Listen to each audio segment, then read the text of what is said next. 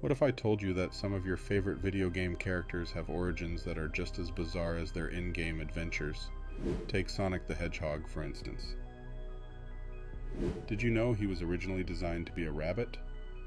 The game's creator, Naoto Oshima, envisioned a character that could use his ears to grab onto objects and swing around.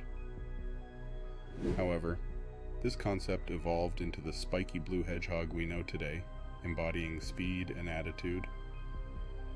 Then there's Mario, whose original name was Jumpman. He was a carpenter, not a plumber, and his character was primarily defined by his ability to jump over barrels in the arcade classic Donkey Kong. With the transition to Super Mario Bros., he became a plumber, shaping the franchise that would dominate gaming for decades.